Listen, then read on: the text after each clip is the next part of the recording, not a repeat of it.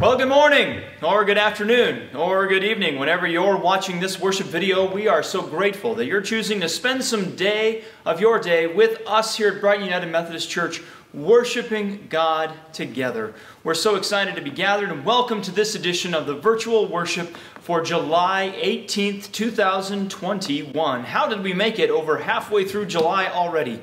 The summer is blazing by, but the Lord who guides our steps continues to move and grow our ministry as we emerge from COVID. And that means we want you to remain connected with us throughout all of that movement as we continue adding new aspects back into our ministries and leaning into what God has for our future together. And that begins by sending you over to our website at BrightonUnitedMethodistChurch.com. There you can find all the information about our ministries, things that are new, things that are returning, things that are continuing, and you can get connected with us and make sure that you're plugging into our ministries and being a part of life here at the church. Now, we also want to send you over to our Facebook page where you can plug into the midday prayer break Monday through Friday at noon. Supercharge that prayer life with us. You can also look under events and get all of the updated information about upcoming events, including the continuation of our virtual Bible study, which meets Tuesday mornings at 9 a.m. on Zoom. You can get, in fact, all of the information and, of course, the inspiration that you need to get through your week with God and with us here at Brighton United Methodist Church. Now, as we transition into the atmosphere of worship, as we come into the presence of God together, we are invited there through the words of Psalm 89. We'll read verses 20 to 37. I have found my servant David. With my holy oil I have anointed him. My hand shall always remain with him. My arm also shall strengthen him. The enemy shall not outwit him. The wicked shall not humble him. I will crush his foes before him and strike down those who hate him. My faithfulness and steadfast love shall be with him, and in my name his horn shall be exalted. I will set his hands on the sea and his right hand on the rivers. He shall cry to me, "You are my Father, my rock, and the rock of my salvation." I will make him the firstborn, the highest of the kings of the earth. Forever I will keep my steadfast love for him, and my covenant with him will stand firm. I will establish his line forever, and his throne as long as the heavens endure. If his children forsake my law, and do not walk according to my ordinances, if they violate my statutes and do not keep my commandments, then I will punish their transgression with the rod, and their iniquity with scourges. But I will not remove from him my steadfast love, or be false to my faithfulness. I will not violate my covenant, or alter the word that went forth from my lips. Once and for all I have sworn by my holiness, I will not lie to David. His line shall continue forever, and his throne endure before me like the sun.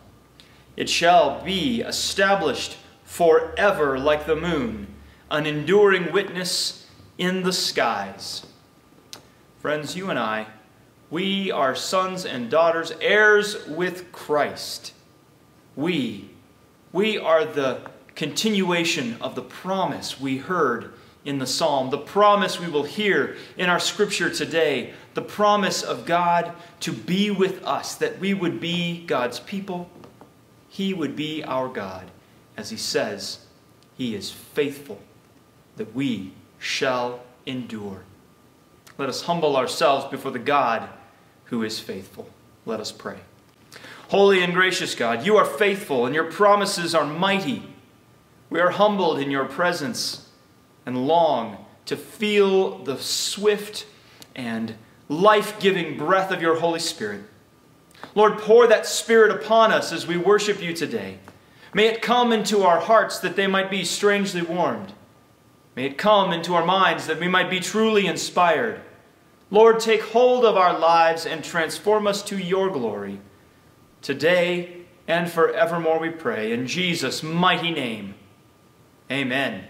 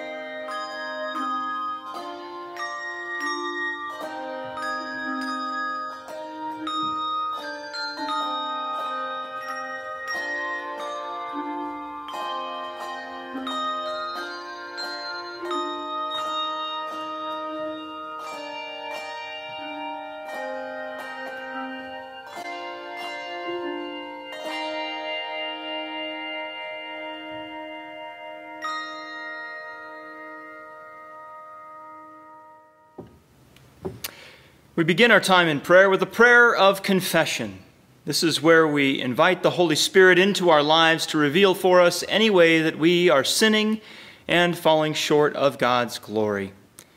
When we feel that conviction of the Holy Spirit, we confess our sins to God. Then we turn from our sins, repenting and taking hold of the power the Holy Spirit gives to overcome our sin. Then we discover the miracle of the gospel, which is that God is more ready, willing, and able to forgive our sins far more than we ever are to confess or repent. So, friends, will you join me now in our prayer of confession?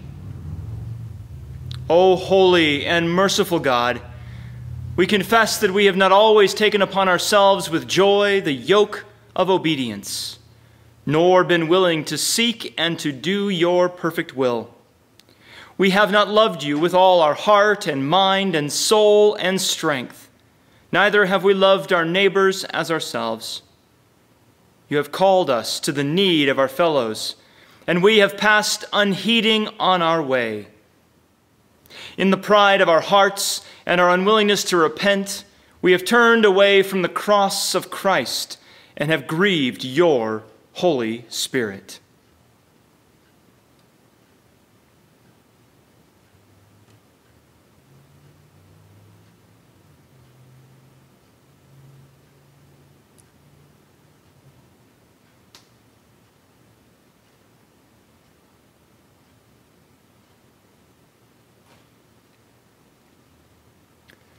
The Lord is mighty to save and faithful to forgive. So may Almighty God have mercy on us, forgive us our sins through Jesus Christ our Lord, and strengthen us to live in the power of the Holy Spirit all our days. Amen. And now, friends, having embraced afresh the forgiveness of God in Christ Jesus our Lord, we now turn in body and soul, voice and mind to declaring our faith in the words of the Apostles' Creed. Would you join me? I believe in God, the Father Almighty, creator of heaven and of earth. I believe in Jesus Christ, his only Son, our Lord. He was conceived by the power of the Holy Spirit and born of the Virgin Mary. He suffered under Pontius Pilate, was crucified, died, and was buried. He descended to the dead. On the third day he rose again. He ascended into heaven and is seated at the right hand of the Father. He will come again to judge the living and the dead. I believe in the Holy Spirit, the Holy Catholic Church, the communion of saints, the forgiveness of sins, the resurrection of the body, and the life everlasting. Amen.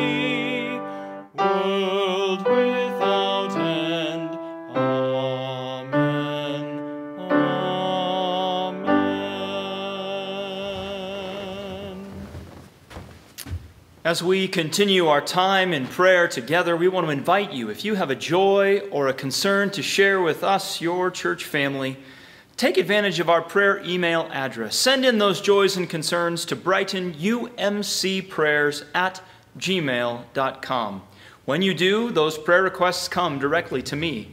And when they come in, I lift them up in prayer, and then I send them along to our prayer warriors that we might keep you in prayer throughout the week. Allow us the privilege of praying with you and praying for you. Together we will contend for your breakthrough in the mighty name of Jesus. And if you would like to join our team of prayer warriors and receive those emails and lift others in prayer, we want to invite you to go to our website at BrightonUnitedMethodistChurch.com. Scroll down a little bit to the link where you can go to MailChimp and sign up to receive those prayer warrior email updates and join us in lifting each other up in prayer.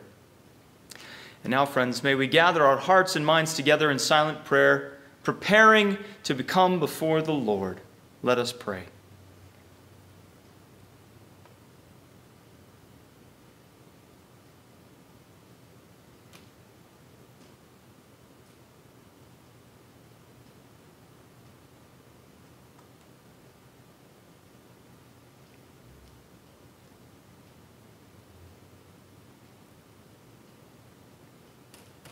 Gracious and loving God, we come before you from the busyness of life, longing for your direction, longing for your aid in sorting through and prioritizing all that comes before us.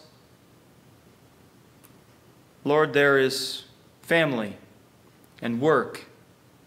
There is chores and duties. There is joy and fun. There is everything in between, O God. And it seems like we can be torn in many different directions. But Lord, we humble ourselves before you in prayer, longing to go in your direction, wanting to go where your Holy Spirit would guide us. Lord, may we lean into your presence today, that you would make straight our way, that you would be that shining lamp unto our feet and a light unto our path. Lord, where we have turned and gone astray, bring us back into your fold. Where we have been faithful yet timid, give us bold hearts to act with courage, declaring your praise and sharing the good news of your Son, Jesus Christ. Lord, where you have given us duty, help us to respond in faith, knowing that you empower us to meet any call you place on our hearts. Lord, as much as we like to be in charge, we know deep down that you are the one who needs to be captain of our lives. So, Lord, we relinquish control, as hard as it is, and give it to you, trusting in your faithfulness, your loving kindness toward your people. Lord, hear our prayers, those that have escaped our lips and those that live deep within our souls, for we entrust them to you in the mighty and the powerful and the precious name of Jesus Christ, our Lord and Savior, the one who taught us how to live, the one who shows us how to love, and the one who brings us together in prayer as we now join in saying, Our Father, who art in heaven, hallowed be thy name. Thy kingdom come, thy will be done on earth as it is in heaven. Give us this day our daily bread, and forgive us our trespasses, as we forgive those who trespass against us. And lead us not into temptation, but deliver us from evil. For thine is the kingdom, and the power, and the glory forever. Amen.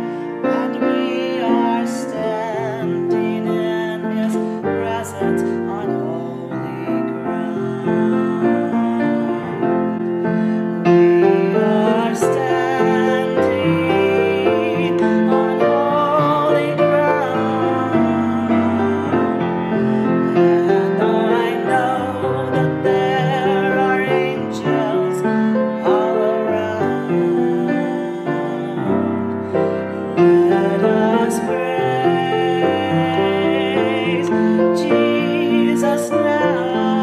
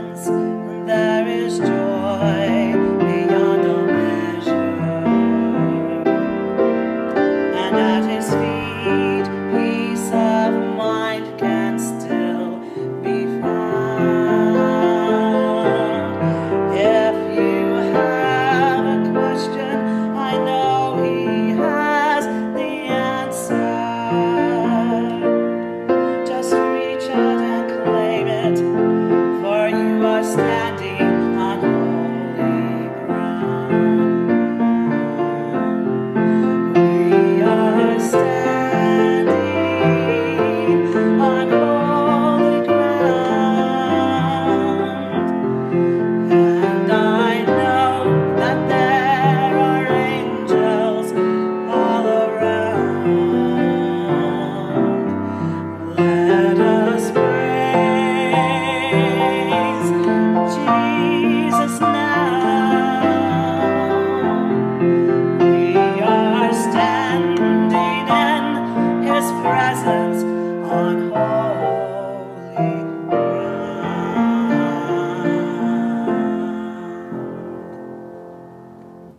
Hello, today's scripture is 2 Samuel chapter 7, verses 1 through 14. Today I will be reading out of the New Living Translation. The Lord's covenant promise to David. When King David was settled in his palace and the Lord had given him rest from all the surrounding enemies, the king summoned Nathan the prophet. "Look," David said, "I am living in a beautiful cedar palace, but the ark of God is out there in a tent." Nathan replied to the king, "Go ahead and do whatever you have in mind, for the Lord is with you." But the same night the Lord said to Nathan, "Go and tell my servant David, this is what the Lord has declared. Are you the one to build a house for me to live in? I have never lived in a house from the day I brought the Israelites out of Egypt until this very day. I have always moved from one place to another with a tent and a tabernacle as my dwelling.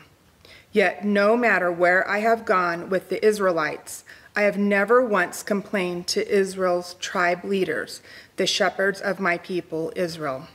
I have never asked them, 'Why haven't you built me a beautiful cedar house?' Now go and say to my servant David, this is what the Lord of heaven's armies has declared. I took you from tending sheep in the pasture and selected you to be the leader of my people Israel. I have been with you wherever you have gone, and I have destroyed all your enemies before your eyes. Now I will make your name as famous as anyone who has ever lived on the earth. I will provide a homeland for my people Israel, planting them in a secure place where they will never be disturbed. Evil nations won't oppress them as they've done in the past, starting from the time I appointed judges to rule my people Israel. I will give you rest from all your enemies. Furthermore, the Lord declares that He will make a house for you, a dynasty of kings. For when you die and are buried with your ancestors, I will raise up one of your descendants, your own offspring, and I will make his kingdom strong. He is the one who will build a house, a temple for my name, and I will secure his royal throne forever. I will be his father, and he will be my son. If he sins, I will correct and discipline him with the rod, like any father would do." The word of God for God's people. Thanks be to God. Well, grace be yours and peace from Jesus Christ our Lord. Do you ever have a plan? You ever have a plan? Some of us never have a plan, really, but most of us do at some point in our lives develop a plan, and sometimes, in fact many times, things don't seem to go according to plan. Am I right? How many of us have watched the National Lampoon's Vacation movies, Christmas Vacation? Despite their best efforts, everything devolves into chaos, right? You ever had a plan that devolved into chaos? Well, David had a plan. David, the boy who would be anointed king, who would slay Goliath, who would play the lyre to soothe Saul's disturbed mind as he's fallen away from God. This same David, the king of the Jews, the one who unites the kingdom and brings them together. David had a plan. David even sought the advice of one of God's prophets, Nathan. Here we have in this beautiful story today, David's plan meeting God's prophet. And so here in the midst of David seeking out Nathan to collaborate on the plan, we have here this passage, both sides of a situation to which we can relate. On the one hand, we've all at one point or another had a plan. And on the other, we've all been like Nathan. One consulted about a plan. We've all been the person with the plan, and we've all been the person consulted about the plan. I want to begin, first of all, with the man with the plan. The man with the plan, of course, is David. King David. Now, we got to kind of know how we got here, right? We highlighted it a little bit. David was the young boy, the son of Jesse from Bethlehem, and he is anointed king by the prophet Samuel after Saul loses God's favor for not being obedient.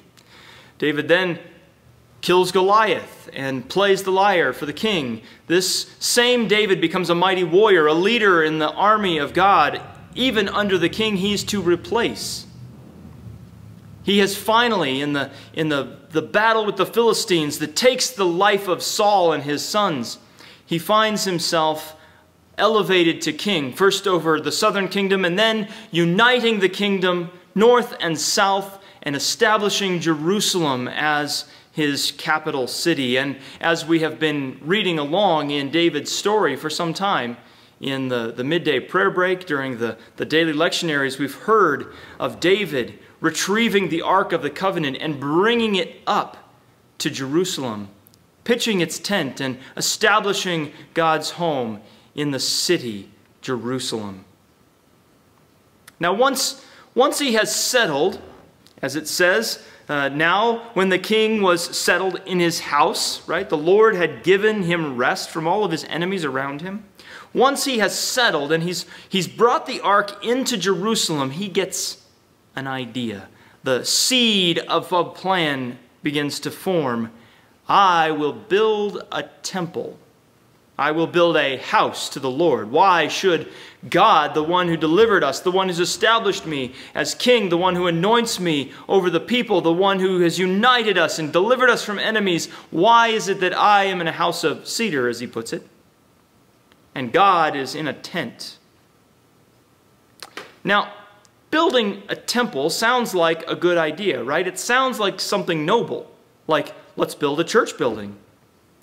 But the truth is that David may have some selfish tendencies sort of arising here, right? As his power grows, as things become unified around him, he looks around at the other peoples that God has delivered them from, and he recognizes that their gods live in lavish temples, huge monuments to how significant and important their God is, and what a boon it would be for the King of the Jews, David, to establish a mighty house for Yahweh, right?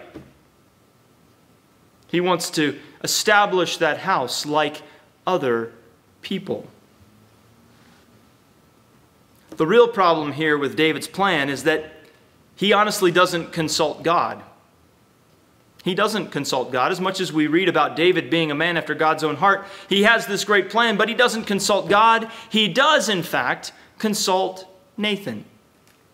Now, you might be thinking to yourself, isn't Nathan a prophet? He's described as a prophet, right? Enemies all around him. The king said to the prophet, Nathan, wouldn't it mean that he did consult God because he talked to Nathan? Well, here's the thing.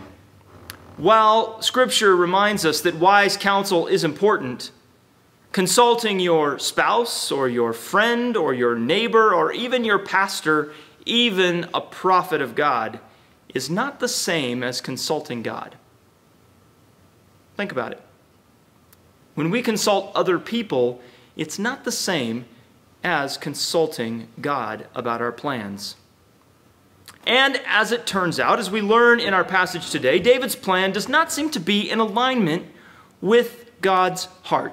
Hear the way it's portrayed for us in Scripture.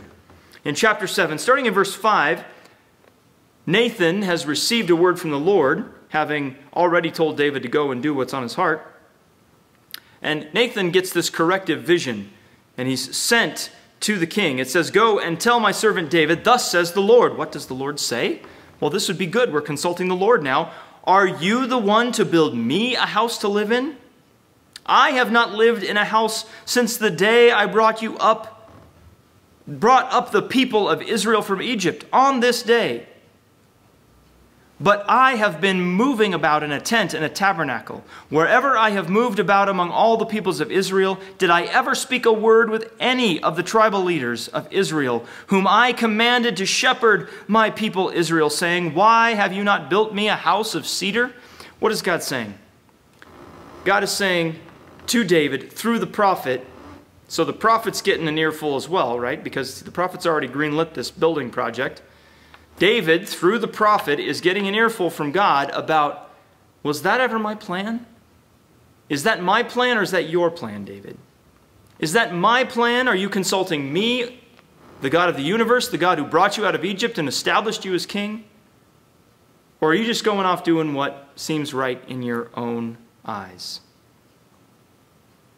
Well, this leads us to our first step in aligning our heart with God, right? Our first step in consulting God about our heart alignment. And that is, our first step, does your plan align with God's heart revealed in God's word? Because you see here in 2 Samuel, God is referring to all the time he spent from Egypt until now. Well, that would include the Torah. The whole time he's in the wilderness, all of the laws and ordinances. God not only doesn't say, build me a house, he goes into great detail about the tent. And never in his time, among the time of Joshua in the conquering of the land, or the time of the judges, or any of the time under Saul, did God ever say, build me a house of cedar. David would just have to look back on the written word of God, revealed from God through Moses and others, to get the picture that God's heart was not for a temple. God was not going to be confined to a stone building, a monument to human engineering. God was going to be free to move about with the people, to be with them wherever they would be, to be their God where they are. So the question is, does your plan, because David's plan sure didn't, does your plan align with God's heart as revealed in Scripture? That's a first step. That's a first step to consulting God. Look in Scripture. And don't just see if you can find something that confirms what you want to do. See if you can find something that goes against what you want to do. Wrestle with that. Pray about that. Say, God, reveal it to me in your word. Consult God's word for God's heart in a matter. Now, God goes on in his correction of David through the prophet Nathan, right, to recount his great provision, protection, and deliverance. Listen to this. He continues on in verse 8. Now, therefore, thus shall you say to my servant David. Okay, so we've got my will is not your will straightened out. Okay? Now say this to my servant David. Thus says the Lord of hosts, I took you from the pasture, from following the sheep, to be prince over my people Israel. And I have been with you wherever you went, and have cut off all your enemies from before you. And I will make for you a great name like the name of the great ones of the earth. And I will appoint a place for my people Israel, and will plant them, so that they may live in their own place, and be disturbed no more, and evildoers shall afflict them no more, as formerly. From the time that I appointed judges over the people of Israel, God outlines for them, for David, for Nathan, just how much God has done to provide, protect, and deliver God's people. It's a reminder of what God has done, right? Here's the question, though. God is reminding David of everything that he has done for him and for God's people. To challenge David, are you building this temple? Are you building this temple for your own glory, or are you doing it for mine? Is your plan designed? Here's step 2, question 2. Remember, question 1 was, does your plan align with God's heart revealed in Scripture? Here's step 2. Is your plan designed to bring glory to you or to God? And that's sometimes a hard thing to sort out, because David seems to want to give glory to God. I shouldn't be in a house of cedar if God is in a tent. Notice David doesn't humble himself and say, maybe I should live in a tent. No, he says, maybe I should build a temple to God, which, by the way, will look fantastic on my kingly resume, right? Sometimes it's hard to parse out. Sometimes it's hard to know whether your plan is designed to bring you glory or if it's designed to bring God glory. Well, after consulting God's word and being honest about our motives, then we must move on to step 3. We must move on to step 3, and that is receive and believe in God's promise for you. Listen to this. This is the money-making, this is the big one. This is the important part of this passage, so listen to this. After outlining all that he has done, God says, and I will give you rest from your enemies. We've gone from what God has done to what God will do.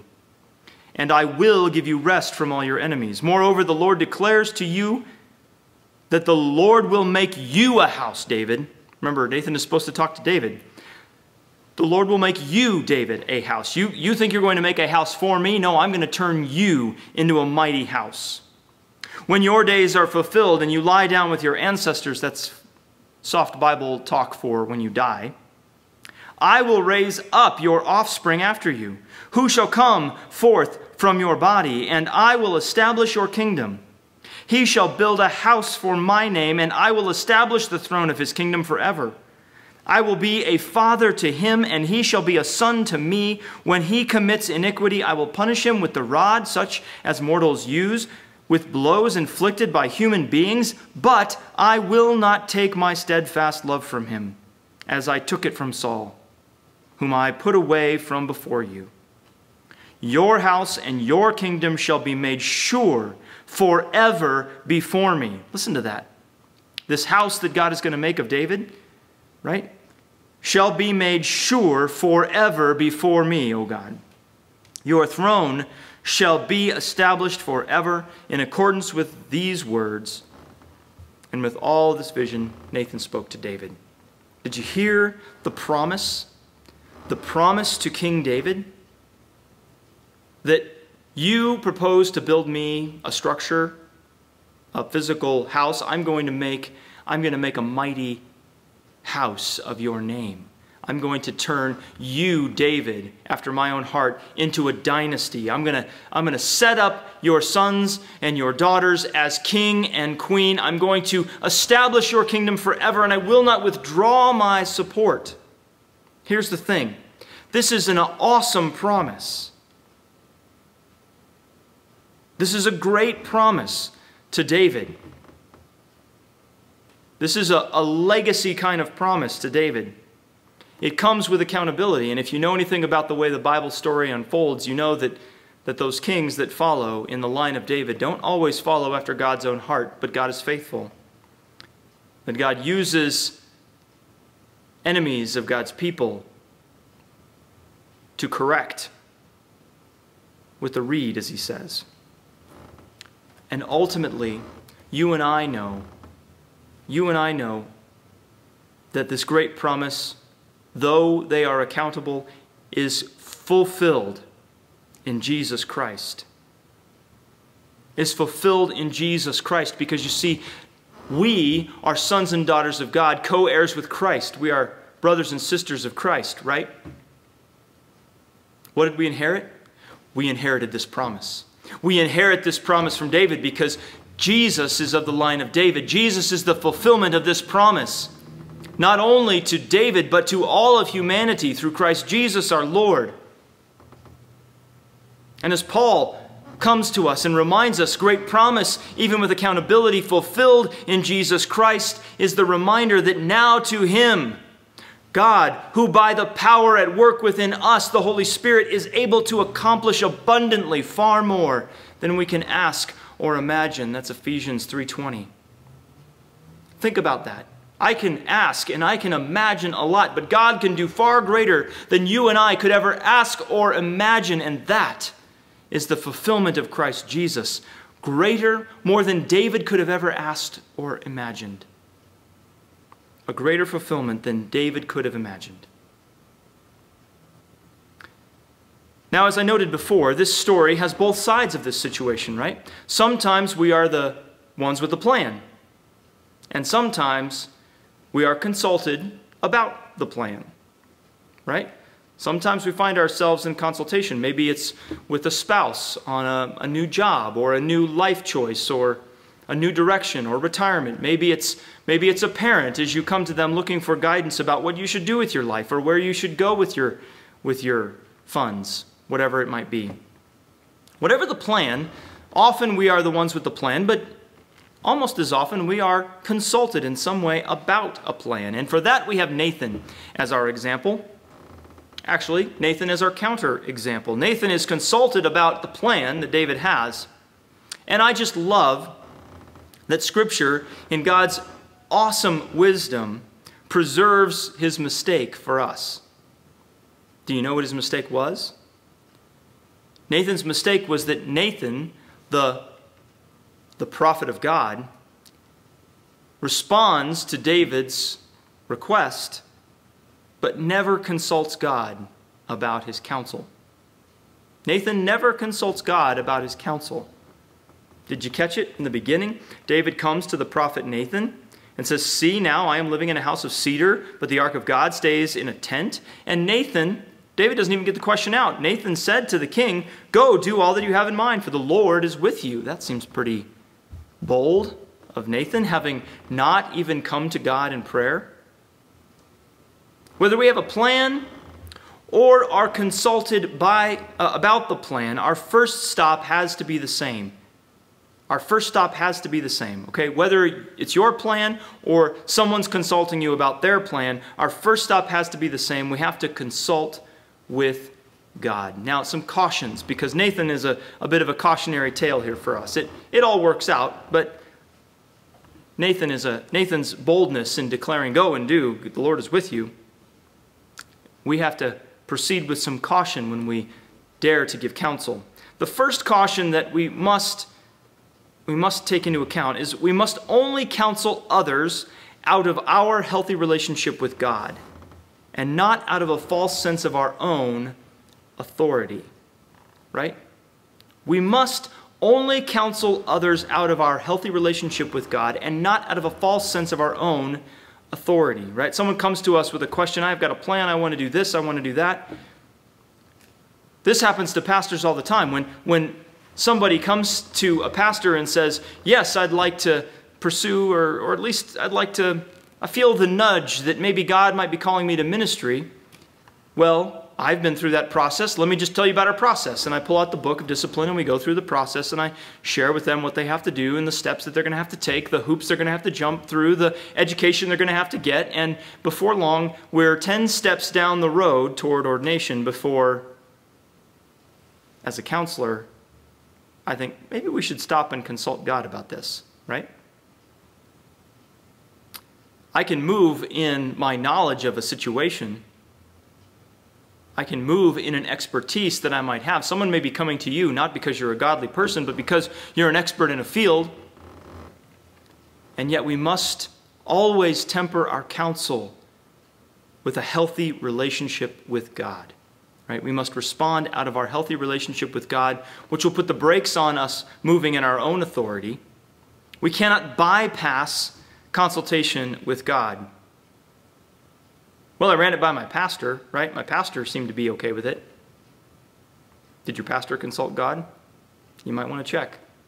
Are you using your pastor as a way of avoiding consulting God? Ooh, maybe. There's a word of caution there for somebody, right?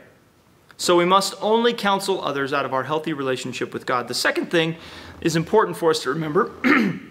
We must be cautious about when giving counsel to others with their plan, and that is we cannot wait until we are asked to cultivate that healthy relationship with God. See, this is the thing. This is the thing. Someone comes to us with a question, you say, "I don't know, let me go talk to God about that," but it's the first time you've talked to God in a week. Someone comes to you with a plan, and more often than not, we'll launch in out of our authority, not even thinking to consult God because we haven't been consulting God in our own lives. It is so important, and it's sort of like the last place you want to be is in a storm without your faith. You don't want to be in that storm without your faith. Because if you're in the storm without your faith, you're not going to develop that faith in the midst of the storm. The storm will reveal how well you've cultivated that relationship with God. And the same is true when somebody comes to us with their plan, asking for our advice. If we're immediately answering out of our earthly selves, if we're immediately answering out of our own authority, if we aren't cultivating that relationship with God way ahead of time, then our response, our advice, our counsel is not going to be God-centered. It's going to be me-centered. And the third caution when giving counsel to someone about their plan is when we give bad advice and are corrected by God, and we can be, that's part of that developing that relationship with God, we cannot fail to repent and make things right. That is the beauty of this story from Nathan and David. Because David comes to Nathan, presumably looking for God's answer, right? This is what I want to do. I've noticed I live in a house of cedar. God lives in a tent. And Nathan jumps in and says, go and do what you had in mind, right? For the Lord is with you. Well, sure, the Lord is with him. That doesn't mean that he was supposed to do it. And then God corrects Nathan because Nathan has cultivated a relationship with God, even though it didn't click in that maybe he should check with God first. God still comes through his relationship and corrects Nathan and gives him a word for David, a powerful word that rings throughout history, that rings right up until Jesus Christ and right into the fulfillment of that promise to David in our lives as redempted children of God. It's a powerful word that he receives, and it says in verse 17, in accordance with all these words and with all this vision, Nathan spoke to David. So often when we get it wrong, we're like, well, I'm just going to shrink off into the background. I'm not going to honor my relationship with God and the correction that I've received by actually admitting to the person I've counseled that my counsel was wrong. I gave bad advice. I should have leaned into God, because let me tell you, that will be a more powerful witness. That will be a more powerful witness, because now David knows it's not just about consulting Nathan. It's about trusting that Nathan is in consultation with God.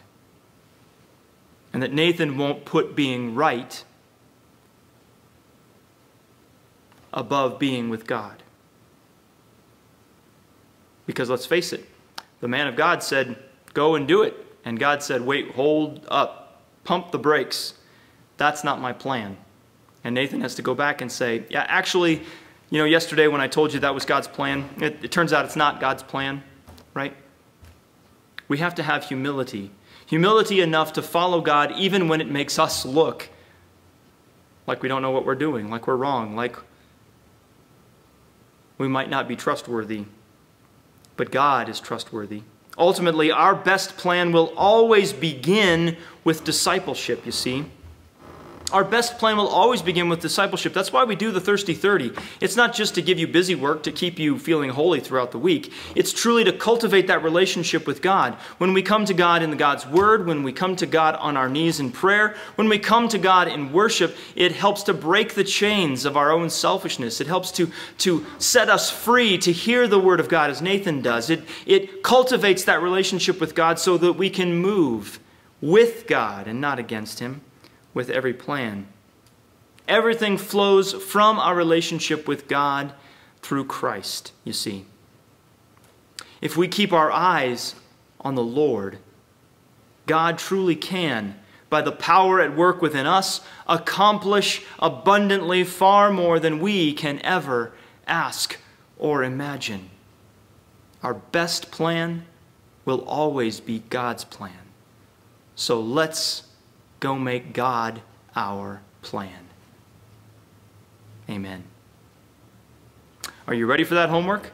I hope you are. I hope you're inspired to dig deep into that discipleship. This is about the Thirsty 30, right? Practically applying what we've been talking about in our message today to your everyday lives with at least beginning the Thirsty 30. This is about cultivating that discipleship we were talking about. That's 10 minutes of Bible reading, 10 minutes of prayer, 10 minutes of worship, 30 minutes to God each and every day.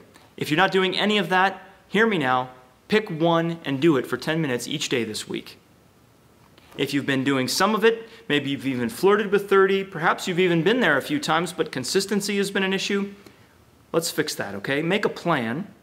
Get your plan, take it to God, get it done. 30 minutes each and every day this week. Now, if you've been doing 30 for a while, good on you, but hear my challenge. Give a little bit more. You will never regret giving more of your day to the God who gives us every day. Amen? Now, while you're in the midst of that thirsty 30, I want you to think about your plans.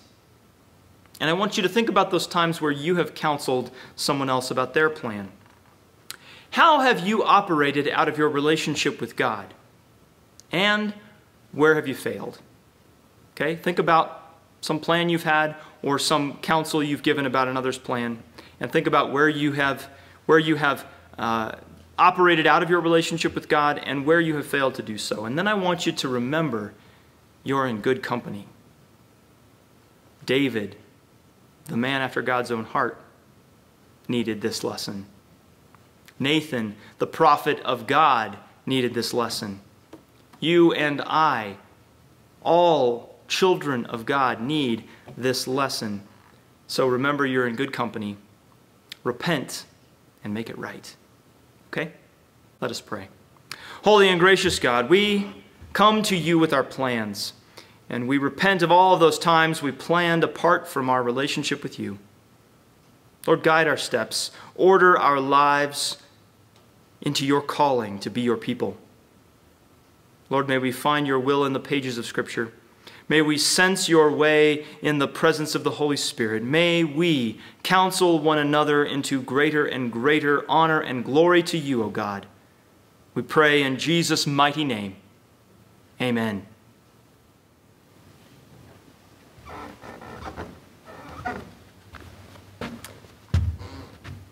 Just as God reminds David of his provision for his young king, so too we are reminded as we come to this time of offering that God has provided us with marvelous provision, that God has entrusted to us, in fact, everything that we have, and calls upon us to give generously to the ministries of his church. Now, God calls upon us to give, not because God has need of our money, but because God knows that giving is a need for our spirits, that our faith grows as we trust God and entrust our riches to the church, that it might be a blessing to the world. Cultivating that generosity in us is a step toward God and God's purposes for our lives. And so if you would like to take that step, if you would like to give us a donation, support the ministries of God here at Brighton United Methodist Church, we want to welcome you to do that in a couple of ways. First of all, you can send your donation here to the church. We do, in fact, still get the mail. You can log on to our website at brightonunitedmethodistchurch.com/donate and make your donation there. Or you can set it up with your financial institution to send us your contribution automatically. However you do it, we want to thank you for your generosity and give glory to God for all of his marvelous provision to our ministries together. Now, perhaps you find yourself in the midst of a hard time. Maybe you've lost your job. Maybe your hours have been cut. Maybe you've just find yourself in the midst of one of life's big messes, and you could use a hand. Reach out to us at our prayer email address, BrightonUMCprayers@gmail.com. When you send in your need there, we will do our best to respond. Don't let shame or pride or embarrassment get in your way of asking for the help you need. We, your church family, want to be here for you in this time of trial. And now, friends, let us give to the Lord generously.